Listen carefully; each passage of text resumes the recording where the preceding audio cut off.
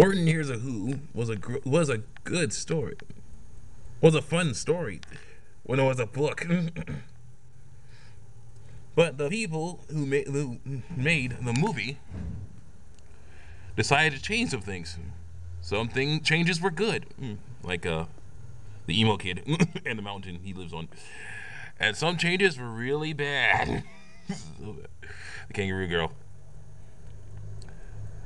For instance, why is the only woman who was against the kangaroo on the spec? She was voiced by Amy Poehler.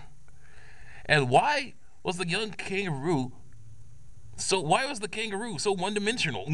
So one-dimensional. Sure, she hated the flowers, but why? Did something happen to her when she was a kid? Like, flowers don't talk.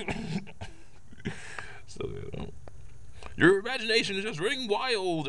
That could be explained why she doesn't want the kids using their imaginations. We have to stop them. But why wasn't that in the movie?